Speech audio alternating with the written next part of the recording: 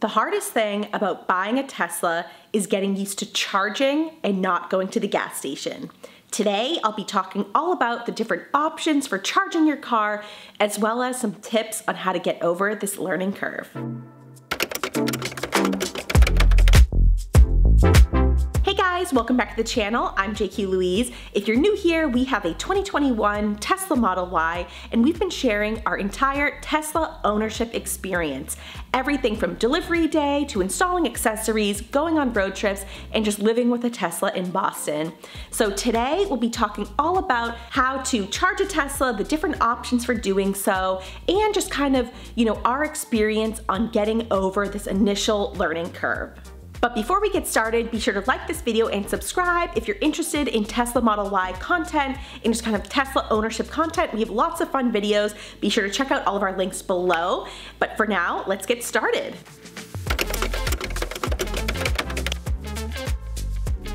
Alright, so let's start with the different options for charging your Tesla. So obviously the most famous of these options is supercharging. So supercharging is really one of Tesla's main features that differentiates the brand from other EVs. So right now, supercharging stations by Tesla are exclusive to Tesla owners. Now, Elon Musk has mentioned that he wants to open up the supercharging network to other EVs, but I'm sure that will be sometime in the future. Right now, that's not possible.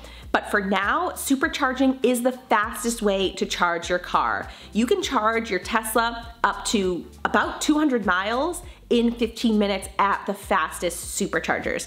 Now, not all of them are that fast, but they're getting there. So supercharging is a key way that really makes Tesla ownership very easy when you're on road trips. This is how you'll be filling up your car.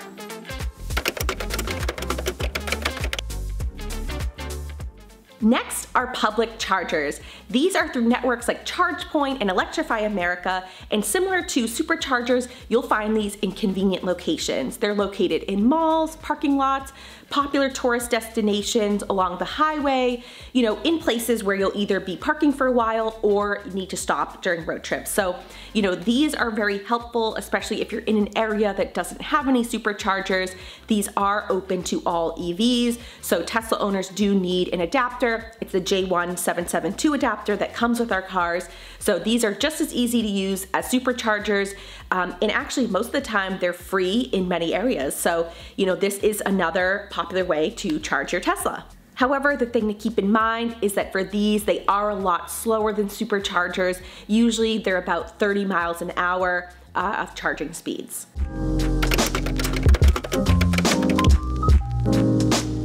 And finally, of course, this is the other most popular way of charging your Tesla. You can charge a Tesla home wall charger.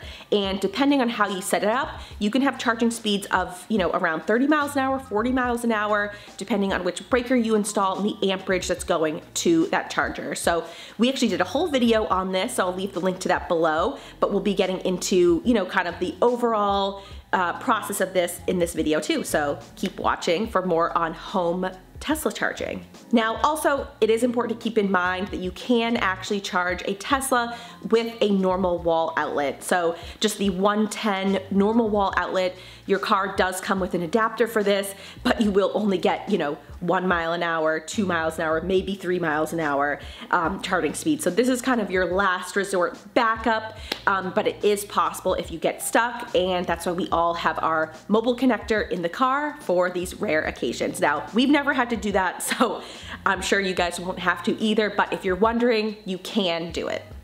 Okay, so those are the main options for charging your Tesla. Let's dive into each one and see how you actually do it and what kind of the pros and cons are of each type of charging. So this is obviously the most famous way of charging a Tesla, so let's see how it's done. One thing to keep in mind when supercharging is you should always map to the supercharger, that way the battery knows to precondition for fast charging. All right, so we're gonna supercharge. All you do is pick up the cord, put it near your car, press the button, it opens, and then just plug it in. And then we need to wait for this to turn green.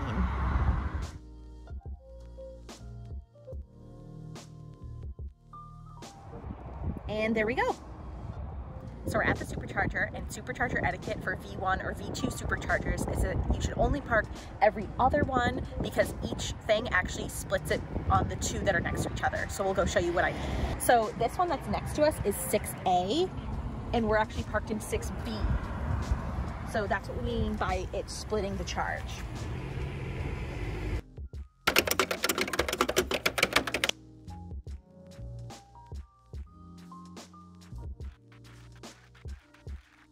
All right, so today we're gonna charge at this ChargePoint charger. So this is what people call a public charger. So what you need are, there's a few things that you need. You need a ChargePoint card, even if it's free. And then you need your J1772 adapter. This comes with all Teslas. And then we actually got this public charger lock as well, so people can't unplug this. So first we're gonna tap our card. And this comes up as the charging is free. So now this is the public cable. We have to put our adapter on here.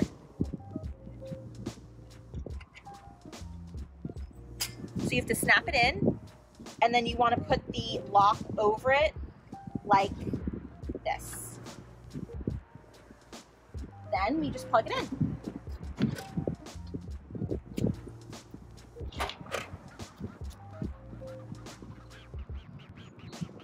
There are lots of free charge points at certain destinations, but many of them also do charge money, so you can see that right on the machine as well as on the ChargePoint app. Keep in mind that charge points are not superchargers. These are about a level 2 charger speed, so you can see this one is charging at 6 kilowatts an hour. And at all public chargers, you will need to go into your Tesla app to stop the charging and to unlock the charge port. Also, don't forget to remove your J1772 adapter from the ChargePoint charger.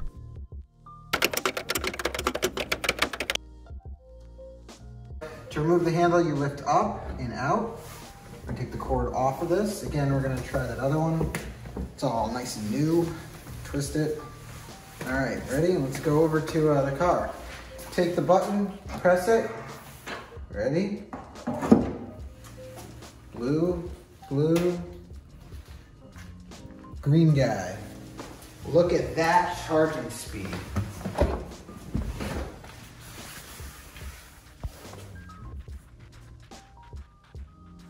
So it should intelligently know we're going to be charging at 48 amps.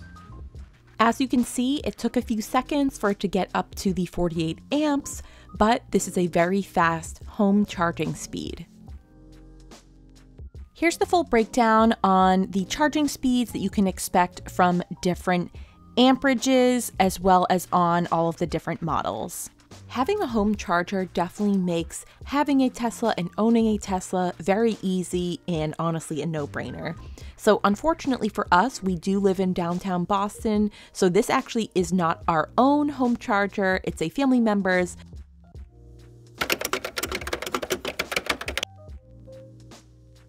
All right, so that is how you charge your Tesla with the different options. So actually, now that you guys know the ways that you charge your car, let's go into a few of the tips and tricks and some of the quirky little things that goes along with charging a Tesla.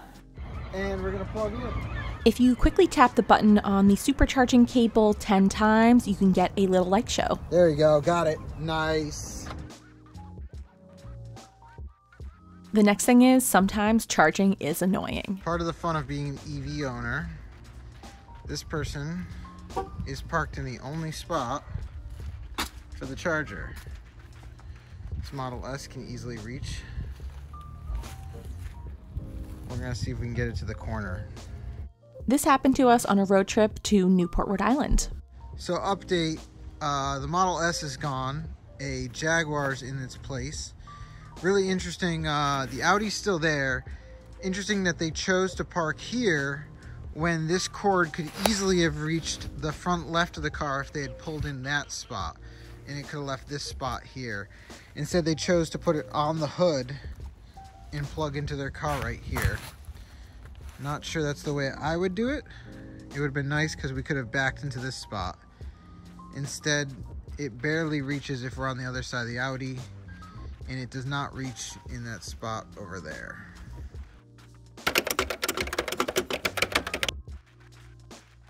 There are several other methods of charging your Tesla, and many of these have to do with using another mobile adapter. So let's get into how to actually use these. All right, so this weekend we actually don't need to charge at all, except maybe we'll go to a supercharger on the way home. We'll see, probably won't need to do that. But in any case, what we want to explain is how to charge on the road when you're at somewhere that doesn't have a built-in level 2 charger. So there's several options. One is the standard household plug, 2, 1430, and 3, 1450. Luckily, we have an awesome parking space. We're by a pole. We have supercharged over 90%. We should be good to go around town and good to go to make it home. But in the case where you aren't able to supercharge or you aren't able to get to a public charger, it's great to have these adapters with you. That way you can either plug into a normal wall outlet or one of these more powerful wall outlets. So I highly recommend ordering extra adapters like the 1430 and the 1450 when you do order your Tesla. Alright, so that's it for today's video. Thank you guys for watching. Be sure to like this video and subscribe. If you're interested in Tesla content and EV content, we have lots of fun videos on road trips, accessories, Tesla lifestyle, all of that good stuff. So be sure to check out our links below, and I'll see you guys next time.